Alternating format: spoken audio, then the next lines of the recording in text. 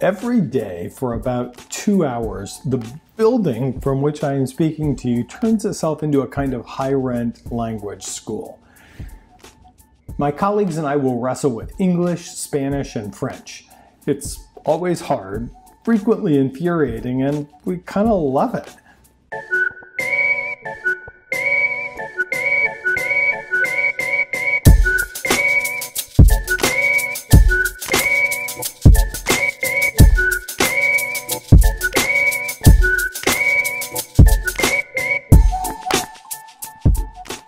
Hi everyone, welcome back to 40 Billion Reasons. I'm Max Israel.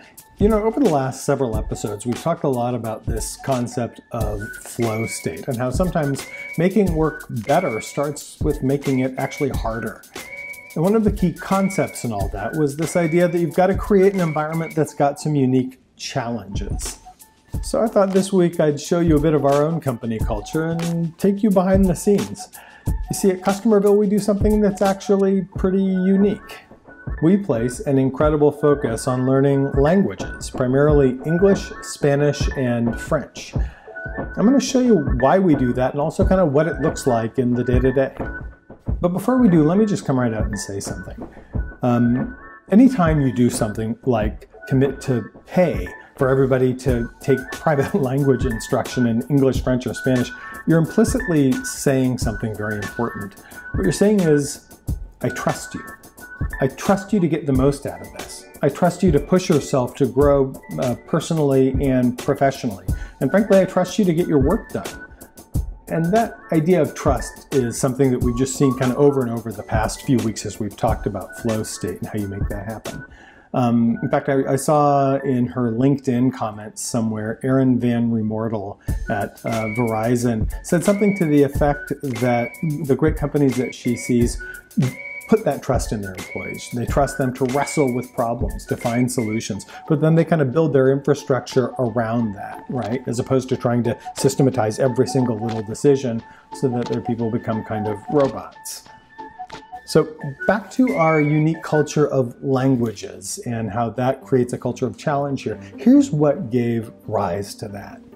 Although we're an American company founded 15 years ago in Seattle, our largest office is actually in Valencia, Spain. That's where I am now. I'm speaking to you from Valencia. That's where we have the majority of our developers and designers and support teams, and they work hand in glove with their American counterparts who actually live and work spread all throughout the United States. And so if you think about kind of some of the consequences of being a company divided between the US and Europe, that means that in almost any conversation you can think of, at least some of the participants are communicating in a language other than their native one. Companies do this all the time, especially big companies. And one of the ways that they tackle this is by making sure they're hiring people who all speak a common language. Usually that's English. So we need to be sure that we had that. But also we had people like me who live and work here in Spain. And if you get a meeting with 10 Spanish speakers and one English speaker, things can get pretty weird. That English speaker needs to learn to speak Spanish, otherwise things just kind of slow down and it doesn't really work. So people like me who live here and work here need to speak Spanish. But I want to tell you something else that happened. I just hated the fact that we kept finding these incredible, talented people here in Spain who just had one little problem, which is that they didn't speak English very well. I hated that. So we came up with a new approach, which is that we didn't require them to speak English very well.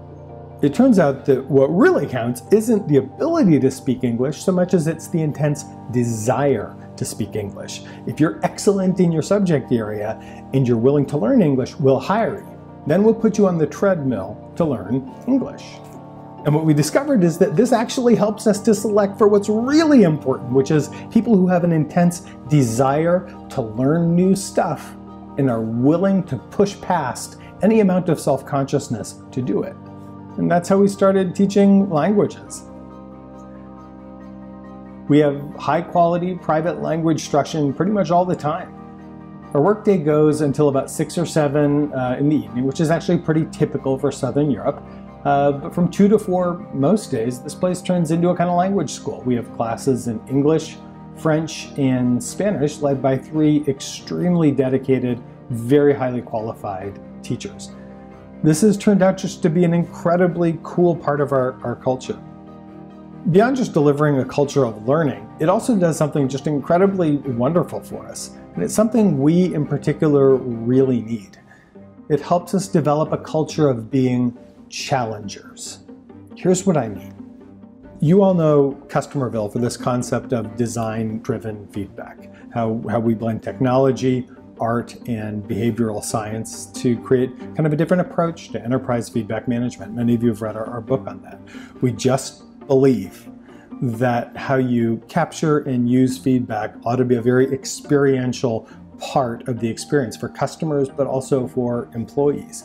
And if you think about it, that actually flies in the face of like 50 years of orthodoxy in our industry. And it's actually something you don't hear people talking about very much. When was the last time you heard anybody talk about this confluence of design thinking and art, much less putting it at the center of everything that they do?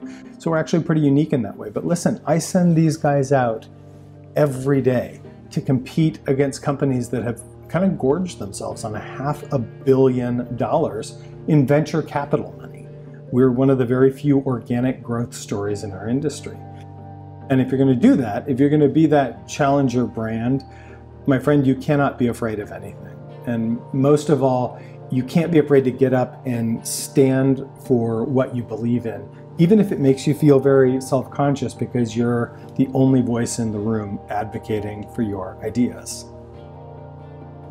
If you've ever studied a foreign language in your life and then you've gone somewhere and tried to speak that foreign language, you know what that self-consciousness feels like, don't you? It's kind of fear, isn't it? I mean, you really have fear of looking silly, right? Of having people look at you kind of funny. With our language classes, we invite that fear right into our house. We live with it, we eat our meals with it, we make best friends with it. One of the wonderful things I realized about our language classes was that they just kind of inoculated us against that fear, that self-consciousness, which, let me tell you, is a pretty useful thing to have around if you're the challenger brand. Okay guys, I gotta run. I have to go do, of all things, my French class now. At this point in my life, I'm a confident Spanish speaker, so I'm busy struggling my way up the learning curve and kind of making a fool of myself doing it in French, but that's okay, I'm used to it. And so we'll see you next week. Next week is going to be the end of season 1. We're going to have a little recap of the past few months' episodes of 40 Billion Reasons. Then we're going to take a few weeks off, and then we'll come back with the next dozen episodes in season 2. I'll see you next week, guys.